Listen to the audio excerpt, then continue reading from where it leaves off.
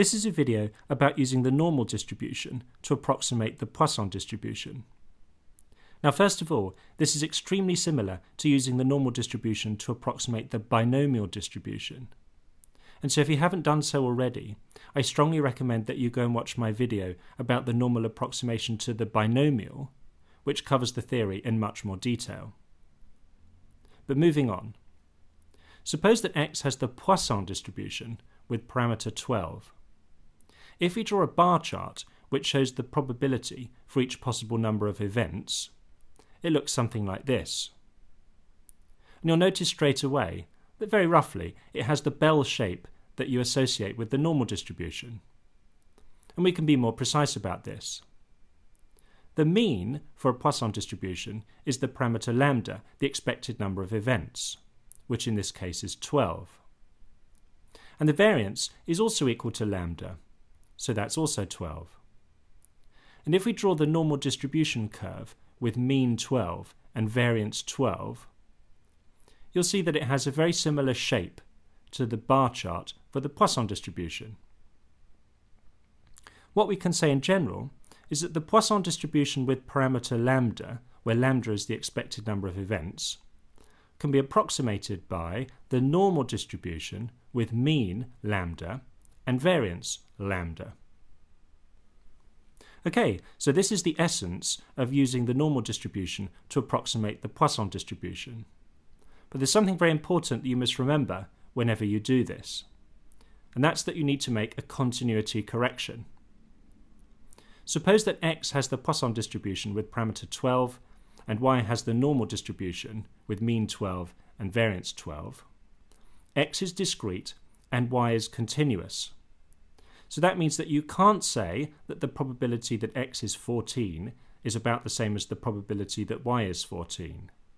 Because if you think about it, if you draw the graph of the probability density function for the random variable y, the probability that x is equal to 14 would be the area of this line. And the area of a line is 0.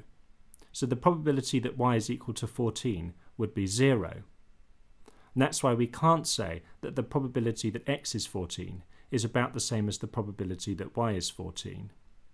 Instead, we need to make a continuity correction, which involves saying that the probability that x is 14 is about the same as the probability that y is between 13.5 and 14.5.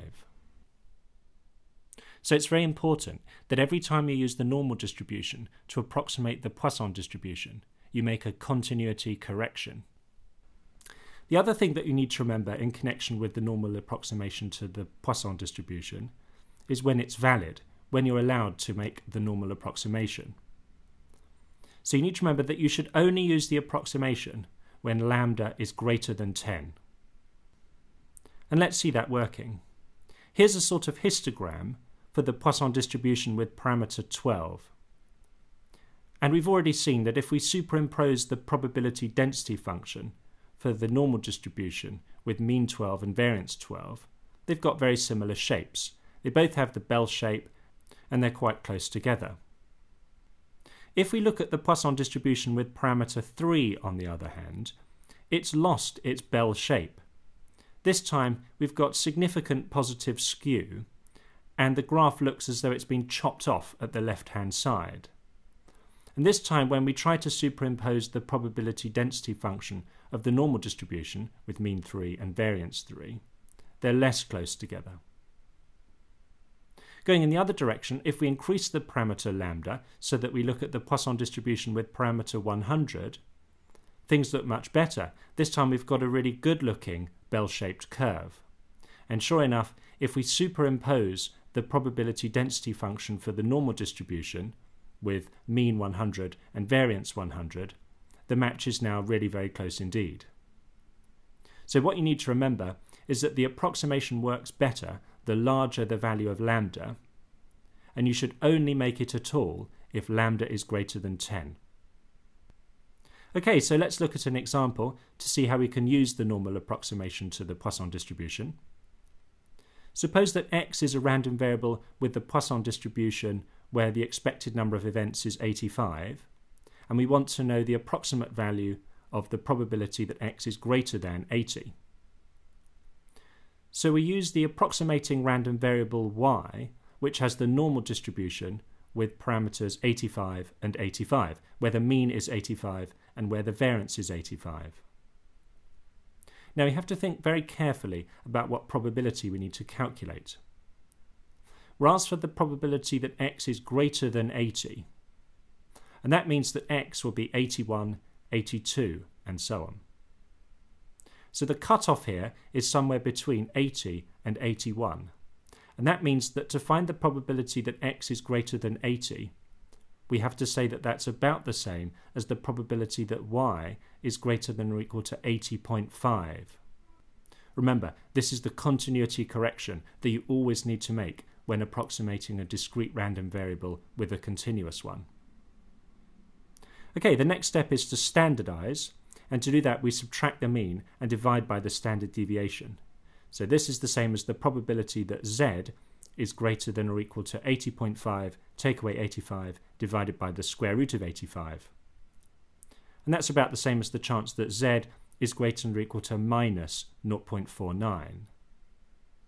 Now that's not something we'd be able to look up in the tables, but if you think about it, that's the same as the probability that z is less than or equal to positive 0.49 because of the symmetry in the standard normal distribution curve. So we need to look up the probability that z is less than or equal to 0.49, and if we look in the tables, we'll see that that's 0.6879.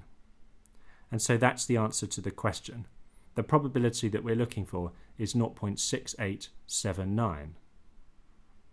Okay, so that's the normal approximation to the Poisson distribution.